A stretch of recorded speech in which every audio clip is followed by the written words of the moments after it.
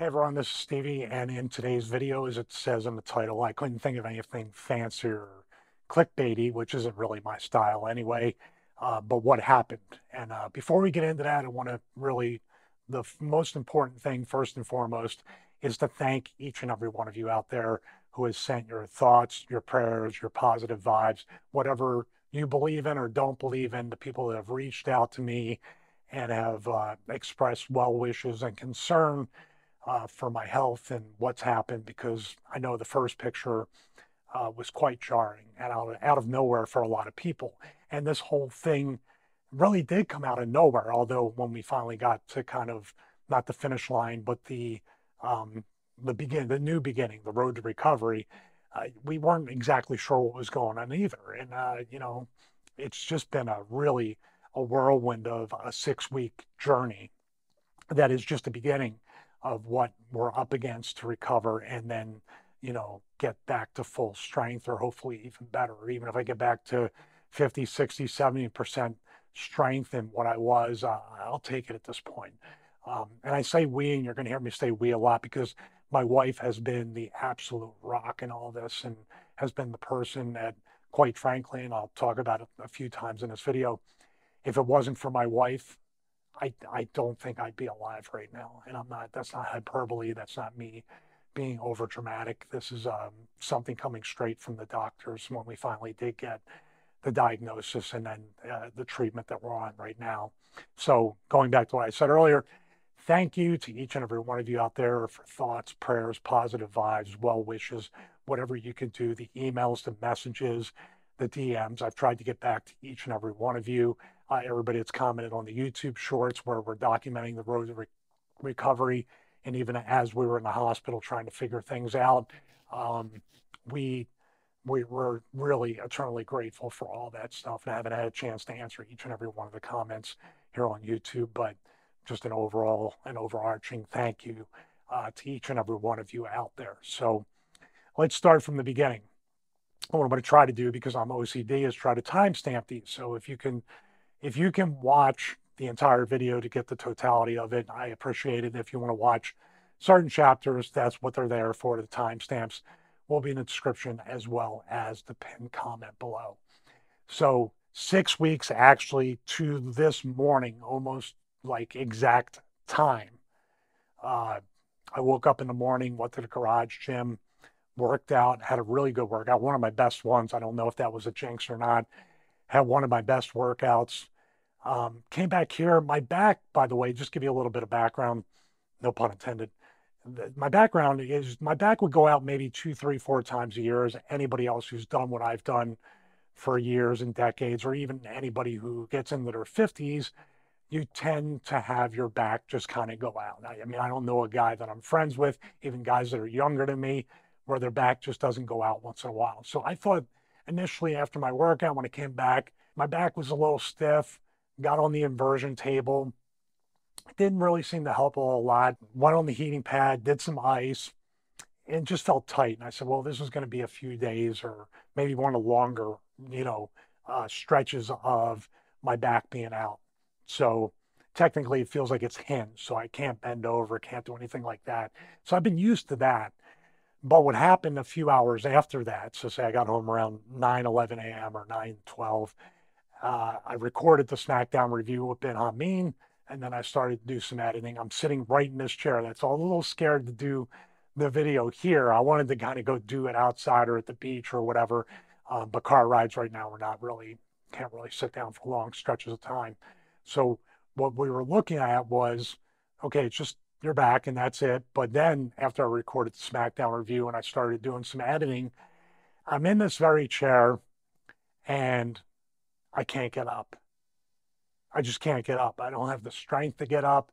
I'm trying to push on the desk. I'm trying to push on the armrest, and I just cannot get up out of the seat. As a matter of fact, I text my wife, who just texted me right now. I might have to get back to her. I text her, I think I told her I was having some back issues, or maybe she just happened to come home. Now, like, just disclaimer about this, my wife has told me about some of these chronological things too, because I've been so out of it from pain. So the best I can remember is either I text her or She got into the apartment, came in, and literally had to peel me off of this chair, put both her arms underneath me. And at the time, I weighed 215.5. So it's it's not a an easy thing to pick up somebody that weighs a lot more and is taller than you, and you're short, and you're trying to get them onto their feet. That is not a a fun thing to do. She texted, she was proud of me for sharing the story because, quite frankly, I was a little uncomfortable in the beginning of doing this, but I felt like that it was definitely something that needed to be shared. Man, if somebody can get inspired or feel like they're not alone, and I will say that a few times during this video and during the entire Road to Recovery playlist series, that um, I really, really wanted to take my ego and my pride and quite frankly my vanity, because a lot of the stuff as we talk about throughout this entire stretch up until this point, you know, I've had to put my ego, my pride, and my vanity aside because I am kind of a low point health wise, fitness wise, wellness wise, all that stuff. And, you know, it's a little just the pride in me and and the vanity in me gets a little embarrassed that I'm kind of not um, I'm kind of not up to full strength, but there's a necessary um, story that needs to be told. So getting back to my wife picking me up out of the chair, and I could not stand on my own, and she got me into bed. I was on the heating pad, and I couldn't now lay down without excruciating pain out of nowhere, writhing pain, almost like a pain where my body is just contorted in such a way. And we're going to B-roll some footage and some photos of me from the hospital in the worst pain that I've ever experienced in my life. And once again, when I say these things, it might sound like I'm over exaggerating or being over dramatic. I've felt pain. I've had tons of pain, spinal pain too, and all sorts of pain in my life. And this is times 100 on top of that. So I got scared. I was like, this is more than my back just going out. But um, it was just hard to figure out what was going on. So I was just hoping it was really bad back spasms from my back going out, or the back of my mind from my previous job, my previous career. Maybe my back finally hit the wall and I need surgery. That would have been the safe guess. So we ended up going to a chiropractor. We ended up on a Sunday, and God bless him, Sunday afternoon, left his family to come and try to treat me and take x-rays. And, you know, we've been going to this chiropractor here in Florida. They're very good people. Everybody, the office manager is amazing. The doctor is amazing.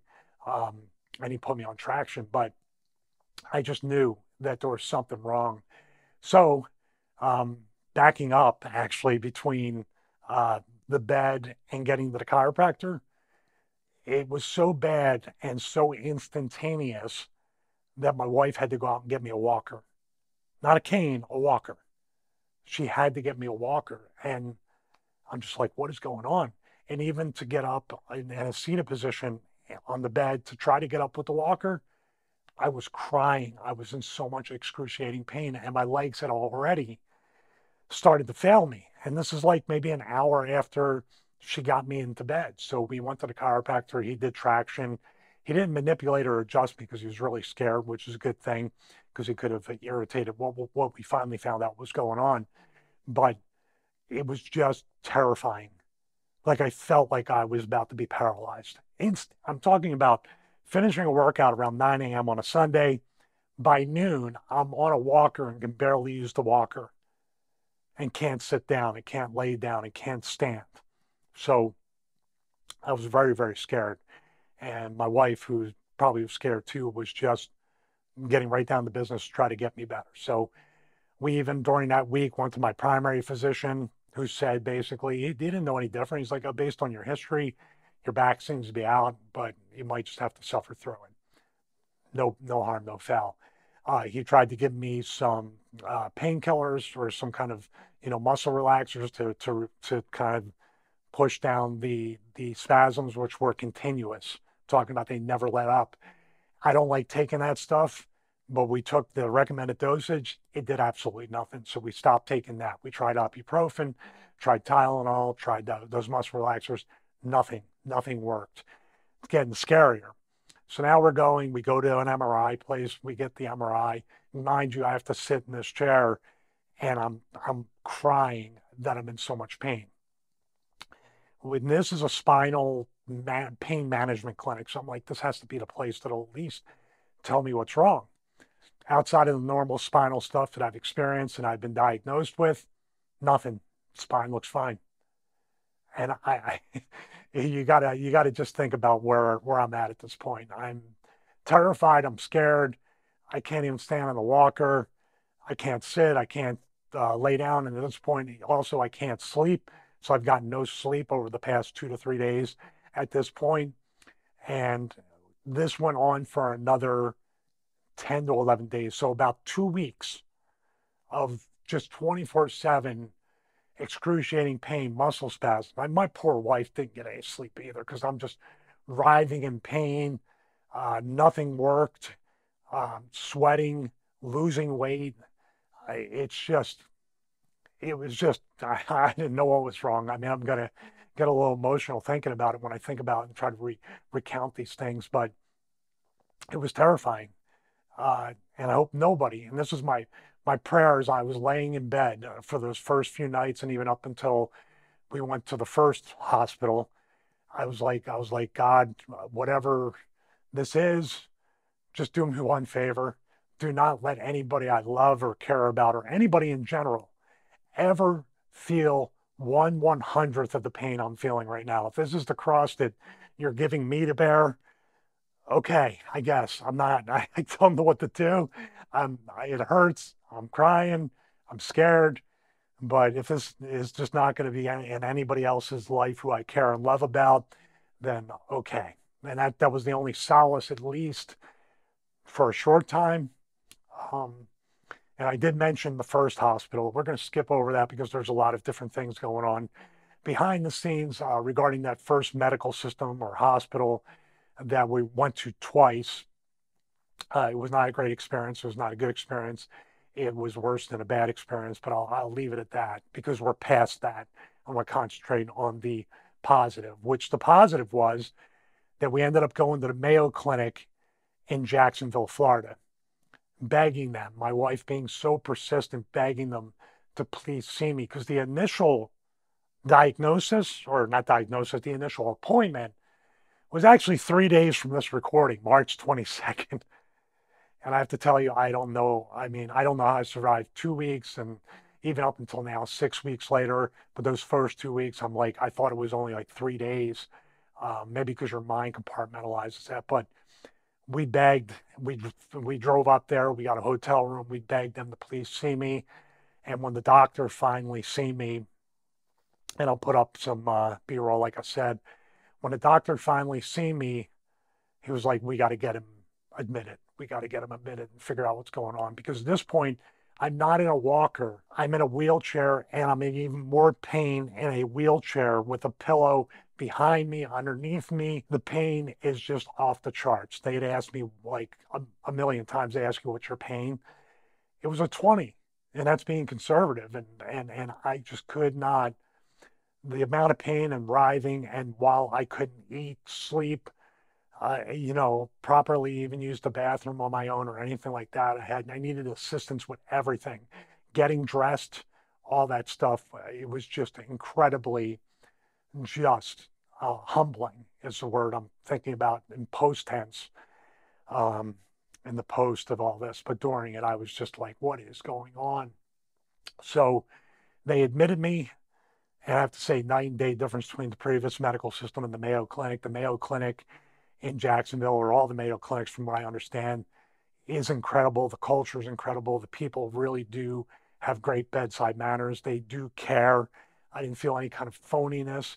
People were really trying to help, and the doctors were incredible with not only just rushing in to cut me and thinking, well, yeah, it's obviously a fusion or it's obviously some other things going on. As a matter of fact, when they looked at my MRI with contrast, they had seen that I have a blood vessel tumor at T12, and they had planned on taking the blood vessel tumor out and cementing that.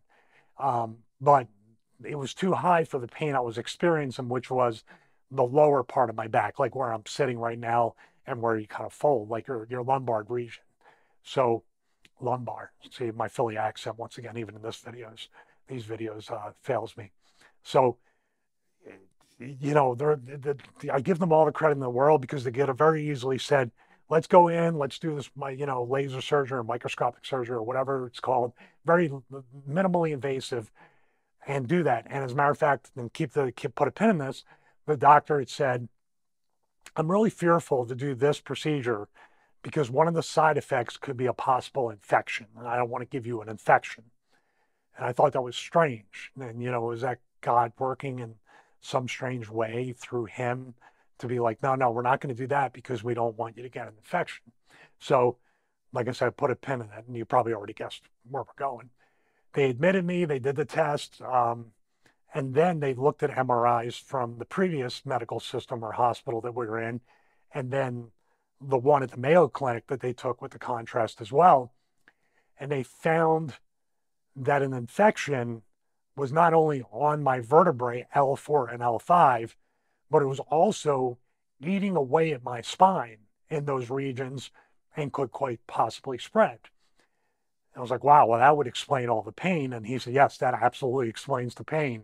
So it was a slow moving infection, a slow growing or, transporting infection, and eventually ended up in my spine. And for all I know, on my back, I felt like it was going out. The infection was finally starting to touch my spine and debilitate me. There was no other way to put it. I completely debilitated. No numbness in my legs and my arms. That was part of the mystery. So that's why they weren't looking at fusions, or the discs and the bones surrounding that infected area were still okay, especially for what I've done in the past. So that's the good news. The bad news is I have an infection. And now what they need to do is a biopsy. And I have to say that you want to talk about the actual infection and the pain level of that. Well, for some odd reason, the medicine that was supposed to put me to sleep during this spine biopsy didn't really work. And I was totally awake for it. And if you don't know what a spine biopsy entails, from what I heard and what they were talking about is basically they shoot lidocaine around the area to numb the surface. And then he literally just takes a big needle and he hammers that needle into your vertebrae, and in my case, into my disc, to take samples, biopsies for the infection to see what strain it is. Then he puts a smaller needle in there. But when I tell you the hammering and all that stuff, I felt every bit of it. I felt every bit of it, but I will tell you this, the pain of the biopsy was still just a few levels lower than the actual pain from the infection. Mayo Clinic, like I said, and I'll say it a million times, they're amazing. And if, like I said earlier, my wife saved my life, Mayo Clinic also saved my life by finding it, because there's also that chance, and there's no timetable on this, that it's in my vertebrae, it's in my spine, the infection spreads, could go up to my brain, and then I'm not making this video today. So yeah, that was sobering to hear, but also thanking God every single second of the day that it was found and that there's going to be potential treatment. Now, the reason why, in a way, that during this course of this thing, we're putting up the videos of me in the hospital, putting up other videos of me at the low point, not only to hopefully try to help others not feel alone, hopefully inspire others that if I can do it, you can do it. And also at the same time, fitness and health and wellness is not always perfect. And these stories and these videos are completely, the opposite of what you consider to be perfect. They're very much a low point. But people understandably were like, well, why aren't you just telling us what is going on? It's because at the time they're taking the biopsy, they're doing the cultures. The cultures have to grow. It's a very slow growing culture, kind of like the infection was very slow moving and slow working into my spine. So that's why, because we didn't have answers. And they're still growing the cultures as of now just to see, but only one strain of the infection, a very common strain of infection, uh, got detected like 48 hours later. So they started the powerful antibiotics and the Mayo Clinic, and I'm very thankful because they got a head start on it. They gave me broad spectrum antibiotics through IV, and I started to feel just a little bit better. Instead of screaming when I got out of bed, I was just wincing a lot and grunting instead of full-blown tears. And then we spent about a week at the Mayo Clinic from a Tuesday to a Tuesday. On the last day, we got this cool little thing, this PICC line, which basically goes right near to my heart, or one of the valves near my heart, in order to deliver the powerful antibiotics at home. We do it every morning, every single morning. My wife administers it very carefully. We make sure it's sterilized. And it's just been, like I said, I'm trying to be organized with this video, but it's just thinking back on 6 weeks and what happened. But more importantly, the people in my life, like my wife and like all of you who've reached out, all my family and friends, that uh, that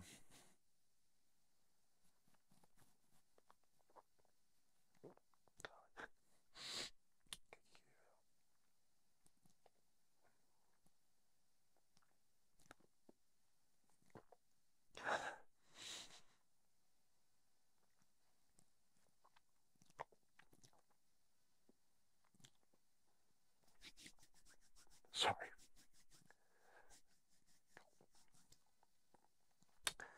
God has answered a lot of questions that I didn't even ask in the first place. God has humbled me in so many ways, um, to just show me a lot of things. And well, some of those things I'm aware of, some of those things I'm not.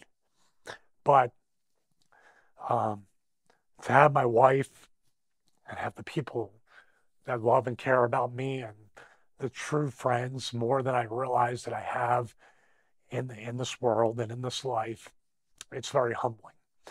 But God has provided a lot of perspective over the past 6 weeks.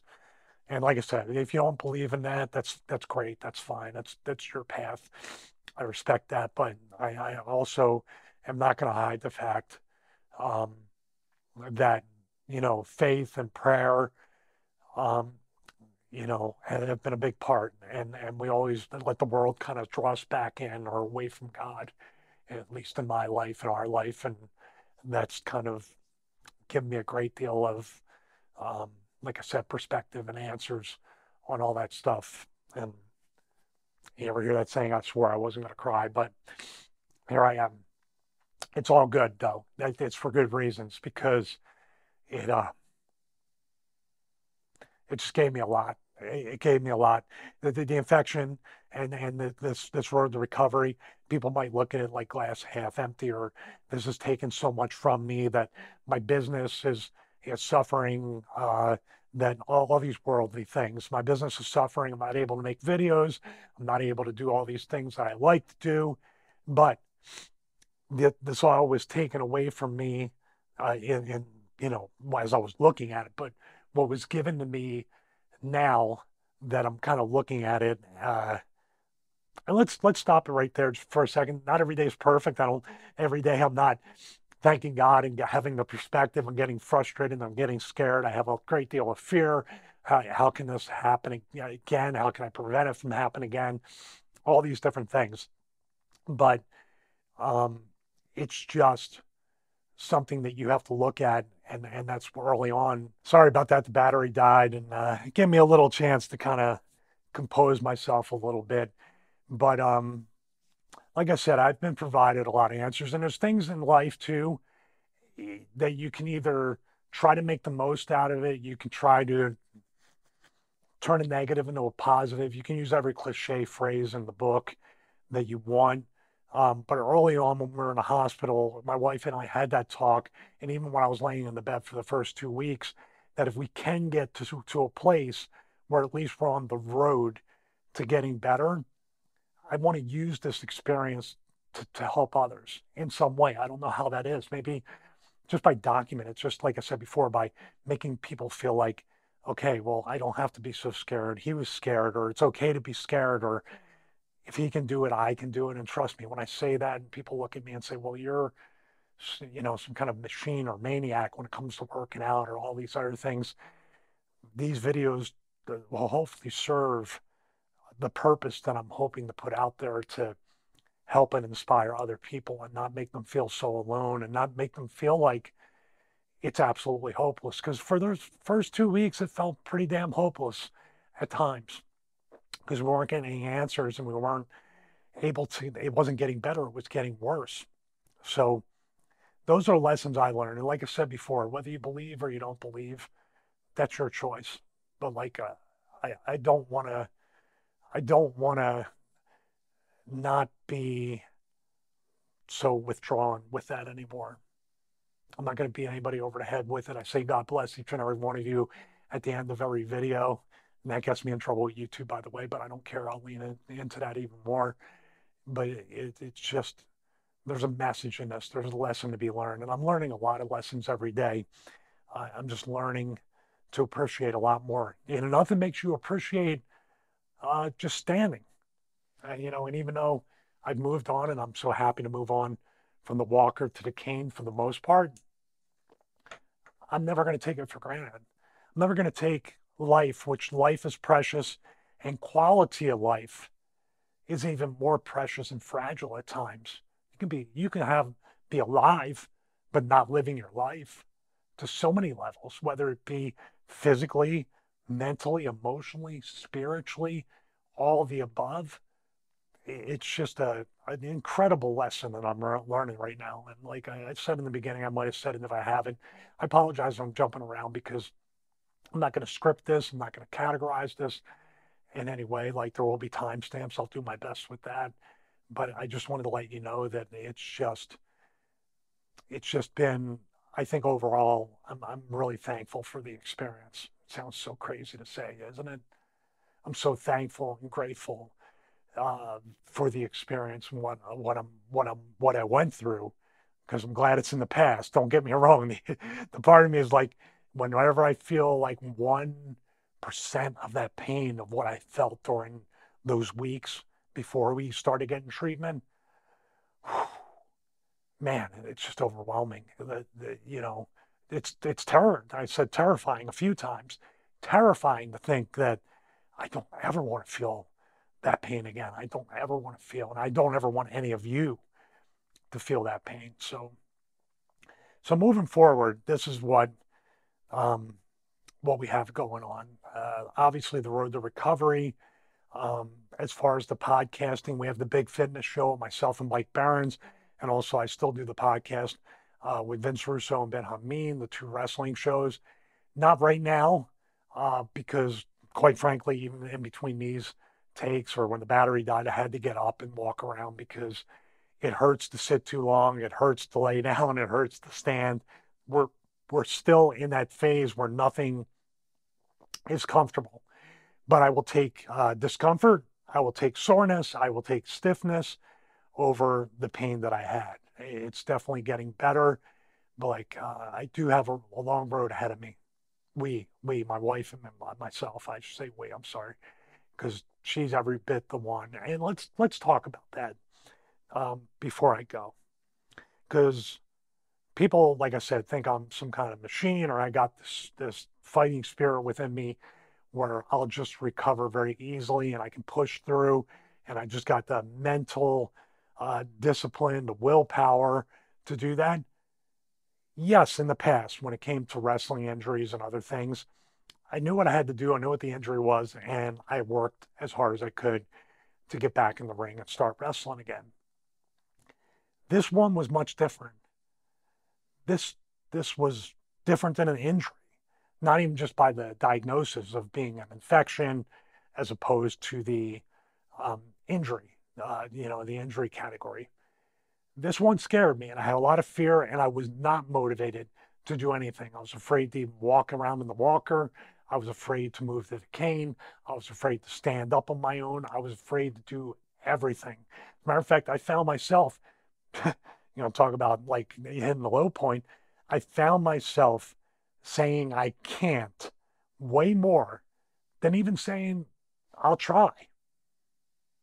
Just I can't. And I would just kind of wave my wife away. And to her credit, She's the reason why I'm getting better. She's the reason why those videos of me in the walker walking around, of me on the sand dune stepper, of me now on the cane, of me getting outside. She's been the motivator. She's been the one that's been pushing me. I'm sure it's tough to see somebody you love in pain, because I am in pain when I do a lot of these movements. I feel it. Nothing close from before, but it's still there.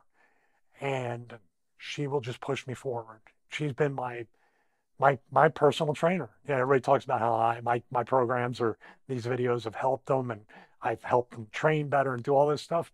That's all thrown out the window. I became the client. I became the audience for my wife to motivate me. And she's been an incredible motivator. She's been the best thing that's ever happened to me, obviously. But to motivate me and push me, and even though it looks like it's hurting someone she loves, she knows it's for the overall good of the overall recovery. So that was, it needs to be said. People giving me credit in the comments and on the Instagram reels. It's all her. 99.9% her. And with me kind of at time now I'm a little better. But if she didn't push me in the beginning, I wouldn't have had any progress. I've just been laying in bed or sitting on the couch, still in pain, not getting up, walking around, not rehabbing where I'm at right now. So, and then while this is in, I'm not able to work out. This is the longest stretch I haven't worked out in a long time. But talking about moving forward, once again, uh, moving forward, you're going to see how I'm rehabbing this every step of the way. I'm going to try to document as much as I can. And that includes I need to actually reset my entire fitness journey and actually add the health, wellness, nutrition to it, because I can look healthy on the outside. I can look, lean or muscular or strong or whatever. But now, since this infection and what happened, I have to make sure my immune system is built up. I got to make sure that my internals are healthy. I had my blood work. There's a whole new element that just outside of cardio and lifting weights. Now, of course, I'm going to have to start over. I'm going to do body weight stuff. I'm going to go back to the resistance bands. I've always been a resistance band guy anyway. I'm going to have to be doing a lot more yoga. I'm going to be careful. I have to do everything to lengthen my spine and now overcome the arthritis that has set in from past injuries. So we're not only recovering from this very serious, almost deadly infection, but now I need to rehab every injury from the past that I've ever had, because the arthritis in my knees, my hips, my neck, my elbows, my everything, which is great because it'll teach me now to move more efficient and have more functional strength and be able to, this could be the biggest blessing in disguise, because now I'm forced to train the right way. I'm forced to, let's not forget isometrics. I'm talking about body weight, isometrics, bands. I may never touch a free barbell again. It might be all cable work. It might be Smith machine work, swimming, water weights.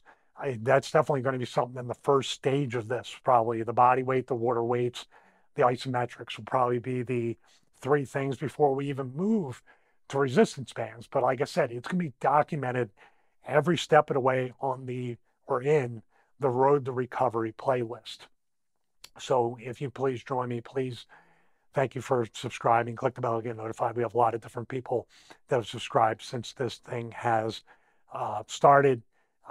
But please, if you have any kind of, people in your life or anybody that can benefit from this or need to know that they're not alone in this journey, please share videos like this. And like I said, none of my videos are really scripted, but I usually have a blueprint of what I'm going to say and what we're going to do in the review videos. But this is a little bit different, and this is really just something as I'm just kind of thinking of things as we go through. So like I said, I'll try to timestamp them as best as I can.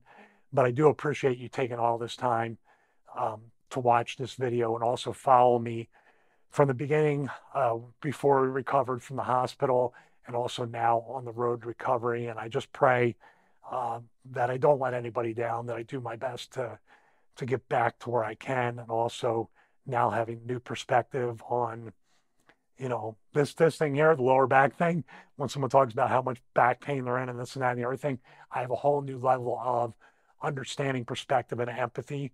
So it's going to allow me to be a better person as far as someone in the health, fitness, wellness space.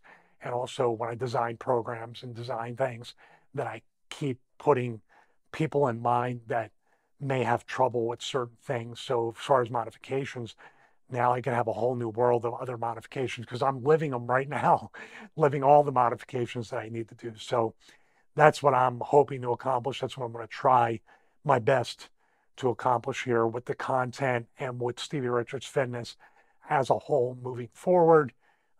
Once again, thank you to everybody out there who has been pulling for me and been wishing me well and checking on me and sending prayers. And like I said, most of all, my wife, who's been the biggest influence and just an incredible just foundation and rock for everything moving forward. She was before all this, but it's just solidified that more and more every day. So that's about it, guys. Thank you so much for watching this. Please subscribe, click the bell to get notified.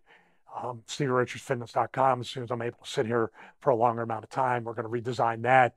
Big Fitness Show will be coming back soon, as well as honoring all my other obligations for content creation. So moving forward, we still have a mix of the reviews from the Force USA headquarters. Please check those out. And obviously from those videos, we have affiliate links and codes. And if you use those, you help support the content here on the channel. Even if you just bookmark the Amazon affiliate link and shop like you normally do, every bit of that will help us here to provide hopefully the best content possible. So that's about it. Thank you guys so much. Most importantly, God bless each and every one of you. Have a great day.